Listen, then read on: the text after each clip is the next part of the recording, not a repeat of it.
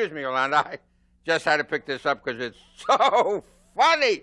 Why is this man laughing?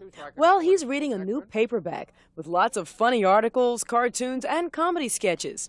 Gene's not the author of the funny stuff.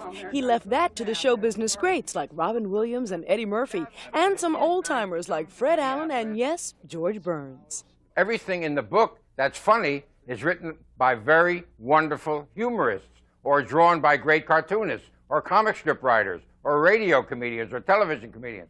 So I'm sort of on the sidelines. I just put it all together. Gene's been a fan of humor that's distinctively American for years.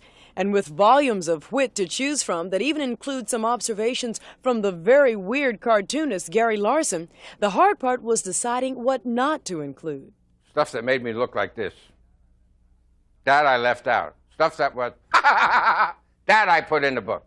That was the criteria.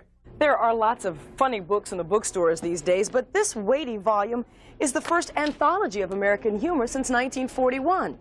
Which leads me to ask, just who is the funniest person in the world? For absolute spontaneity and complete craziness, Robin Williams is the funniest person in the world. Well, no matter who your favorite is, you'll get plenty of smiles from Laughing Matters.